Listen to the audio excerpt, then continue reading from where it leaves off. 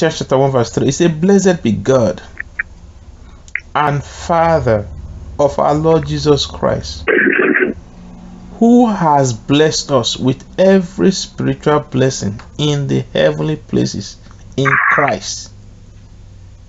Oh, look at it.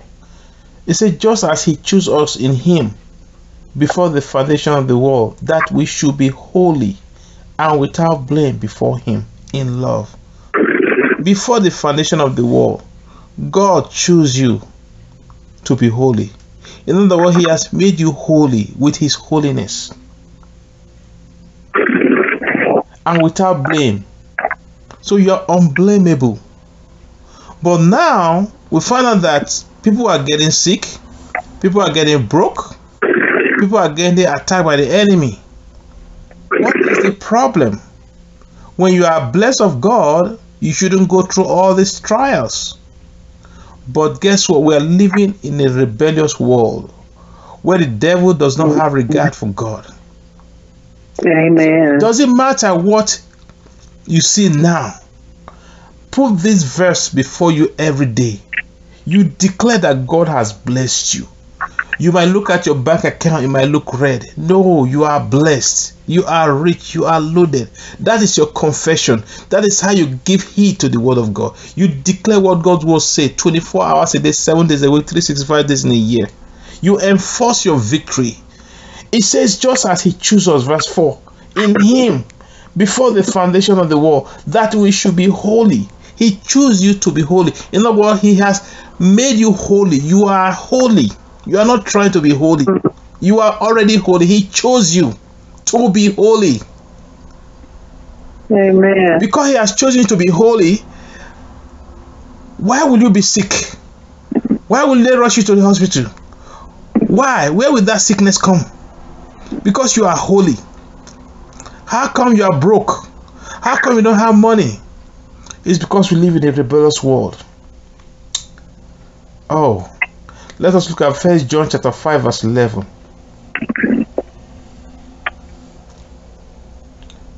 That is why it's very important for you to embrace the word of God. No matter what, look, go for the word. It is the word of God that shows you your picture. The word of his grace.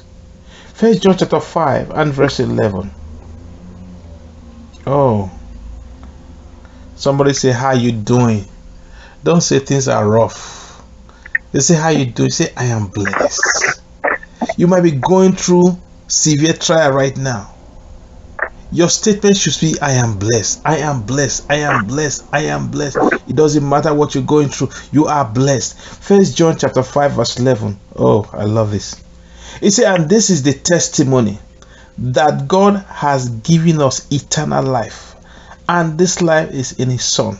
Look at the construction. It says God has given. God has. It is a done deal. You have eternal life. Verse 12. It says he who has the Son has life. He who does not have the Son of God does not have life. That's why we go around getting people born again. Letting them know that they have to be born again. They can belong to a religious church. They can be faithful. They can be nice. But with that, they cannot have eternal life. Eternal life is what brings them into the blessings of God. He said this is the testimony. In other words, the Bible is the proof that God has given us eternal life. And this life is in his Son. This life is not in heaven. This life is in Jesus. When you have Jesus, you have this life. This life is the same life that God has. The same very life that God has. The Greek word is called Zoe. Eternal life is in yours. We are not looking for eternal life. We already have it. And when you have eternal life, you cannot remain sick. You cannot remain broken. Because you have this victory inside of you. Hallelujah. But a lot of times, you find yourself in a situation that is contrary. But how do you correct this? How can you change your world? How can you change your situation? Some people say, oh God, do this for me. Oh God, bless me. Oh God, heal me. Oh God, give me money. That is the wrong prayer. That is why things keep getting worse. God has already done it. Once you are born again, it is finished. Jesus cried, I say, it is finished. Oh, dear Jesus. Holy Spirit, welcome. Let us look at Hebrews chapter 11. With what you are learning tonight, with what you are hearing tonight, you can change anything. You see, it doesn't matter how you were born. It doesn't matter which family we were born into. Maybe it's the worst family with generational curses, with this, with that. It doesn't matter. God is expecting you to change things. Hallelujah. Hebrews chapter 11. Hebrews chapter 11. Glory to God. Somebody tell me, in my family, this is what happened. This is what happened. This is what happened. Oh, people don't get to age so and so in my family, or they get sick. This is the type of sickness. It doesn't matter anymore. Once you are born again, you have eternal life. Oh, glory to God. Amen. You have it. You may not feel it. You may not look like like you have it. You have it already inside of you. Eternal life is the same life that God has. The day I found this out, I said, wow, I will never be the same anymore. Never, never, never. You see, it is. Yeah. All right. Woo. Say with me, say, I refuse to fail. I refuse to fail. Say with me, say, I refuse to. Let us look at Hebrews chapter 11. Oh, please take note, take note, take note, take note. Hallelujah. I'm just looking for people who are going to be millionaires by this time next year. But you have to stick to the word. You got to stick to the word. Oh, if you fail, it's your fault. You can't blame your husband. You can't blame your wife. You can't blame your children. You can't blame your boss. You can't blame nobody. Verse 3. It said, by faith, we understand that the worlds were framed by the word of God, so that the things which are seen were not made of the things which are visible. This is the formula. It said, by faith, the worlds were framed by the word of God, so that the things which are seen were not made of things which are visible. Oh, look at this word. Look at the word. You say, by faith, we understand that the world, the Greek word is aion. It means your course of life, the way and manner that you live. It said they were framed. In other words, they were created by the word of God. That word of God, mark it. It's not just it's not the logos. It's the rhema, the spoken word of God. You see, in Genesis chapter 1, God created the heaven and the earth. The Bible said that it was void, and now say the Spirit of God moved over it. When God looked through the windows of heaven, He didn't say it's so dark out there. He didn't say it was bad. All He said is light be, and the Bible said light came into existence.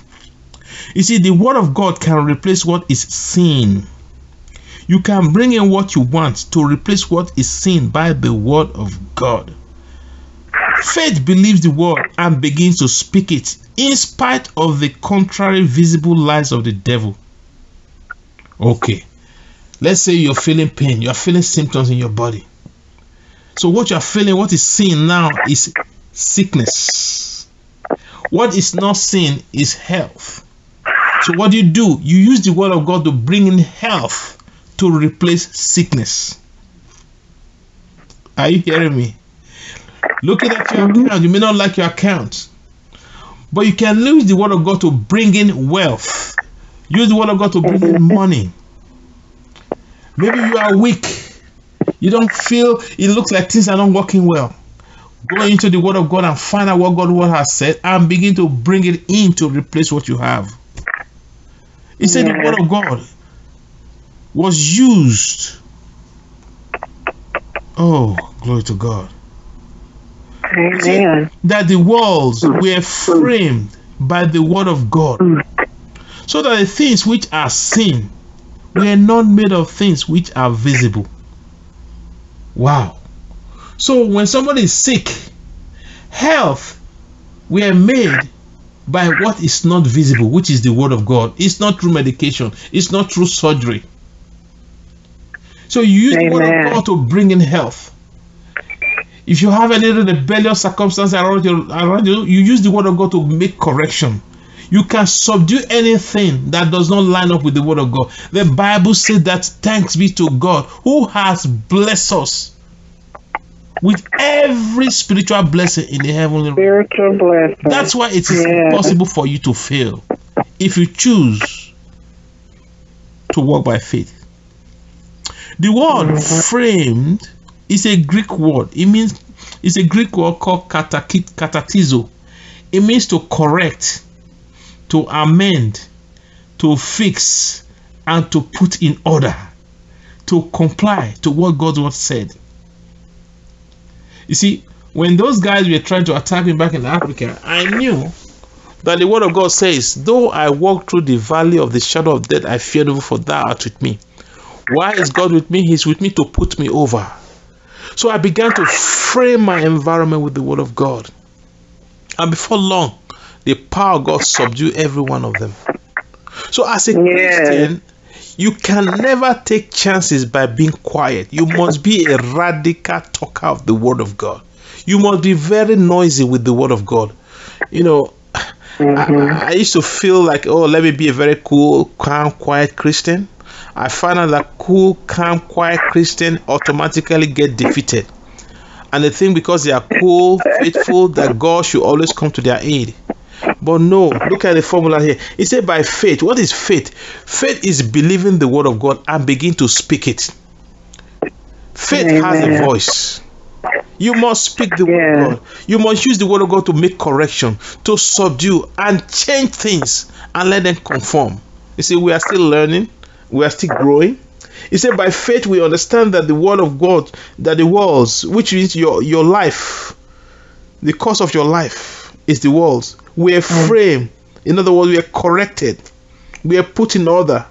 We are mended by the word of God, so that the things which are seen are not made of the things which are visible. What is not visible is the word of God. You can't see the word of God, but their spirits. As you release these words over your circumstances, as you release this word over your business, as you release this word over your body, whatever is damaged, whatever is not correct will be corrected.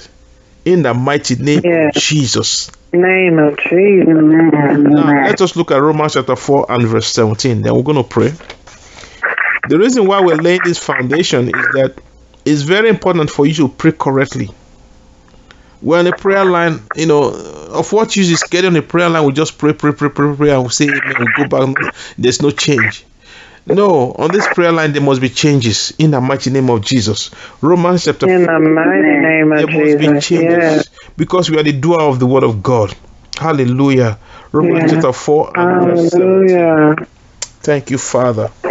I can't tell you how many people I pray for in Africa that received their miracle. They received healing, different kind of, deliverance, because I choose to stick to the word of God, declaring the word of God 24 hours a day, 7 days a week. Now look at Romans chapter 4 and verse 17. It says, as it is written. Are you there? Oh, with Jesus, my God, Holy Spirit, thank you. My. As it is written, I have made you father of many nations, in the presence of him whom he believed. Now watch this. It says, God who gives life to the dead and call those things which do not exist as though they did. Verse 17. God gives life to the dead. That is what God specializes in. He gives life to the dead. It doesn't matter what his circumstances look like. God can give life back. He can bring restoration. He can bring total restoration back to you. It doesn't matter your dream, maybe what you have hoped for. The enemy cut it short. It doesn't matter. The enemy don't count if you can lay hold of the word of God. That's why I don't even talk about my enemies anymore. I used to talk about my enemies. Oh, I have this, I have that, this enemy, these people. Until in 2015, God spoke to me. Don't talk about your enemies anymore. I said, wow, how can I do that? Don't you see how many people surround me? Then I now found out that the greater one is at work in me. You see, when you magnify your enemies, the problems become bigger and bigger. But when you magnify God, the power of God will rise over your enemies.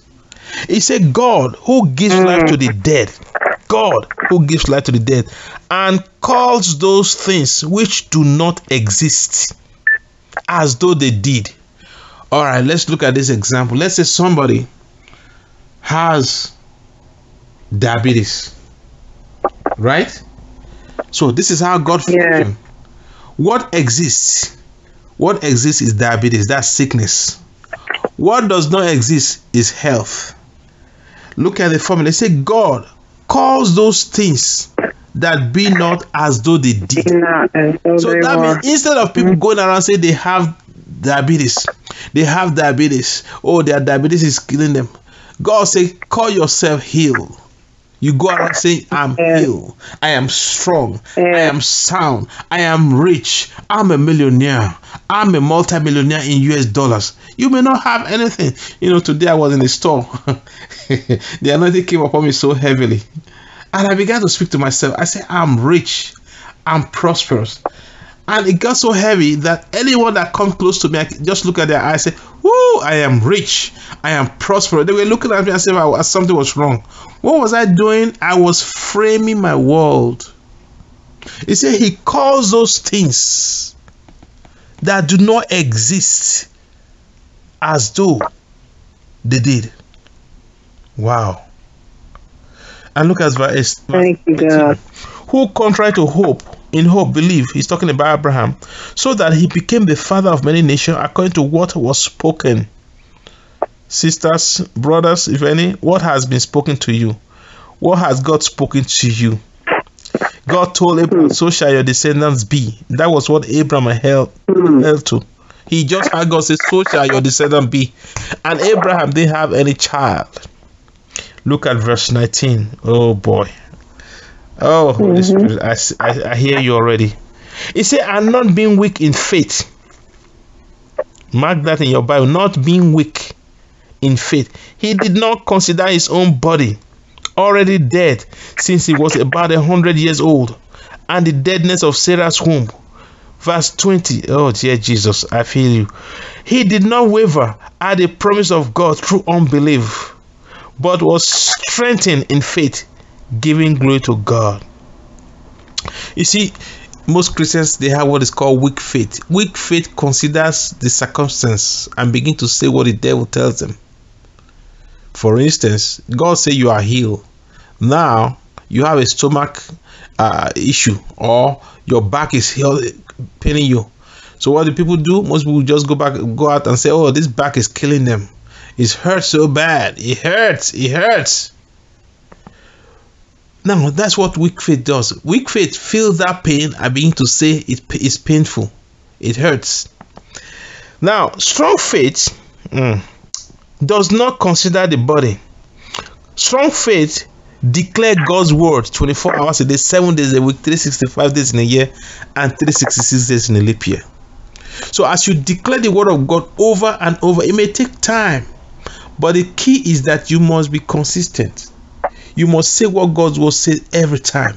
You must declare the word of God over yourself. Same thing.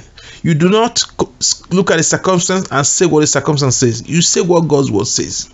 Tonight, as we are praying, oh Holy Spirit, there's going to be corrections in the mighty name of Jesus. Everything that the enemy damaged, they will be corrected. Why? Because the Bible says, through faith, our walls were created. It doesn't matter the circumstance. That's why Yes, Lord. I say I cannot fail in life. It's not possible.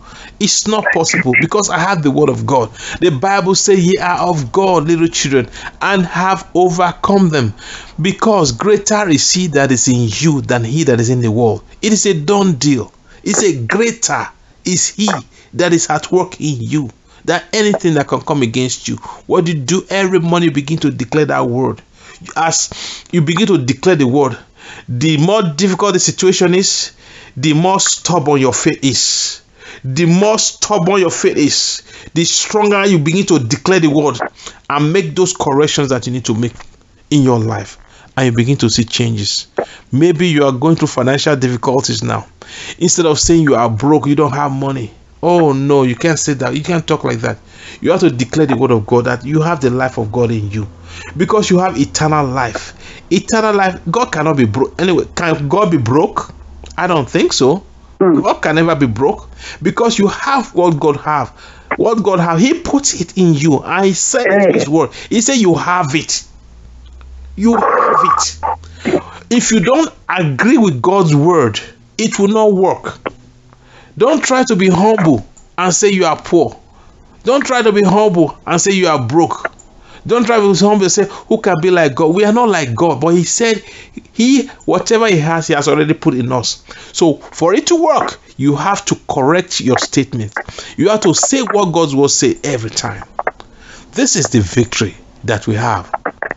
Hallelujah. Amen. This is our victory. This is the word that I want to hold on to tonight.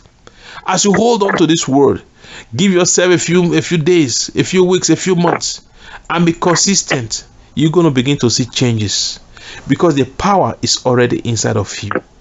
The anointing of God's Spirit is inside of you already. As you make this proclamation, as you make this declaration, look at Romans chapter 4. I mean, oh boy, verse 17. Oh, God who gives life to the dead and calls those things which do not exist as though they did. That's what God says. He calls those things which do not exist as though they exist. So tonight we're just going to pray in the Holy Ghost. We're going to thank God that we are already blessed. You know, every time I pray, I don't take God to bless me anymore, because I found out that he has already blessed me. If you ask God to bless you, you pray in unbelief. And that's why we use faith to make corrections.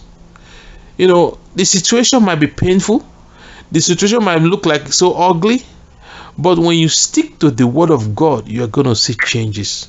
Hebrews chapter 2 verse 1, it says we should hold on to the word of God so that we will not drift away.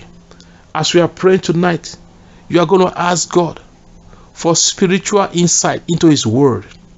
For God to open the eyes of your understanding, so you can lay hold of his word. You know, the time of prophetic ministries, you know, I love prophetic ministry. I used to be so radical, where you like to go where they will see visions for you, they will see something, they will see signs. If you want to experience this victory, you have to put that aside, because the devil operates in that arena as well. Actually, there are so many people who have going to prophetic ministry, and the prophets, the so-called fake prophet, they have messed up their lives. I was sharing with somebody today how you know, they have used false prophecy, prophesying and prophesying to take people's wives, to take people's husbands, to take their property. You know, you go to this church, you start prophesying, telling you, I see this, I see that. I'm not trying to condemn them, but there's a better way. Somebody say better way. And the best way is to use the word of God, and that is faith. With that word of God, with faith, you can never go wrong. You become your own prophet. You prophesy over yourself. You declare over yourself that you are rich. I see me wealthy. I see me strong. I see me healthy. I see me vibrant in the name of Jesus. Hallelujah. Maybe there's any pain in your body. You have been treating that pain in your body. It's time for you to say, Satan, no, in the name of Jesus, get out of my body. By the stripes of Jesus, I am healed. I maintain that confession. Sometimes you find out when you start praying like this, things get worse. Once you start sensing that things are getting worse, that means your prayer is working. The enemy is trying to force you to say you are sick, to force you to say you are broke, to force you to say other things that you're not supposed to say. But you have to maintain your confession. Hallelujah. You have to use the word of God to frame your aion, to correct whatever is wrong. The time to have pity party, the time to be crying, the time to be telling everybody what you are going through, those days are over. It's time to use the word of God to frame your world, as we have read in Hebrews chapter 3. Amen. Hallelujah. Hallelujah. Hebrews chapter 11 and verse 3. I would like to give us this as homework, because I want to see tremendous progress in our lives, including mine. There has to be tremendous progress. And what the Lord has taught me is what I'm sharing with every one of us on the prayer line. Some of you has cried. We have received prophetic words 10, 20 years ago, and we're still waiting. Some people say you are waiting on God, but God is waiting on you. God is waiting on you to bring all those things that you heard, all those dreams, all those words that were spoken to you. God is waiting on you to bring them into manifestation. Oh my God. It says, by faith, understand. It didn't say everybody, but those who have received the knowledge of the word of God now understand what to do. It said, by faith, we understand that the worlds were framed by the word of God, so that the things which are seen were not made of the things which are visible. The prayer is so simple. Lord, I need the revelation of your word. As you have this revelation, you begin to declare it. So let's pray. Father, we just need the revelation of your word. Can we pray right now in the Holy Ghost? I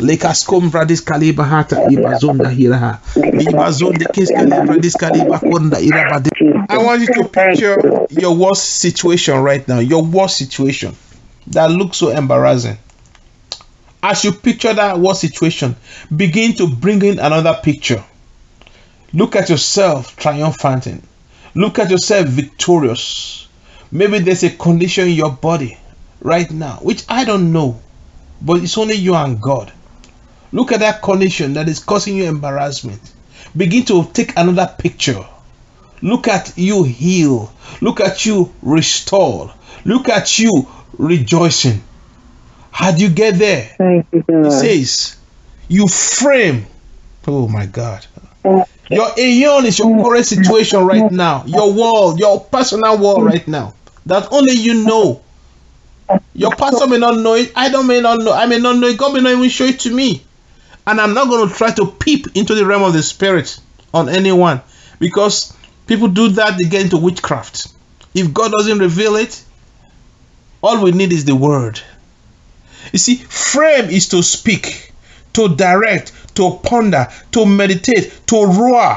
The Greek word is katatismo. Oh, we have the power to change our life, to conform to God's word. It's in you already. All you need to do is look inside. Whatever that situation is, take the word of God and use to correct it. The power is in your hands. It's in you right now. You don't look for a mighty prophet from so and so, or a mighty man coming from so and so. No, it's in you. It's in your mouth. Glory to God. Your world, your aion, the course of your life can be corrected. It can be fixed. You cannot lose hope. You cannot lose hope on God. It doesn't matter how long it has been that you have been waiting on God. Rise up today and take your place and make these corrections in the name of Jesus. You know, one thing that the Lord is ministering to me today is that we're going to find another session where we are just going to be declaring rhema, the word of God, over our circumstances. I'm still praying about it to find out what we can do. Maybe 30 minutes we come together and we declare the word of God. So what we're doing is is fixing our world. You see, we might all be encountering different circumstances right now, but once you lay hold of the word of God and begin to declare it and declare it and declare it and declare it, you will see changes in your life. Hallelujah. Oh, glory to God. Hallelujah. You see, the word of God has the power to replace what is sin. And that is what we need. We are in the end time right now. Hallelujah. I pray for everyone under my voice to be strengthened by the word of God. In the mighty name of Jesus Christ. I pray over my voice right now. Anything that has been causing distraction, by the anointing of God's Spirit, and in the name of Jesus, we make a demand that they lose hold of you in the name of Jesus. Amen. Glory.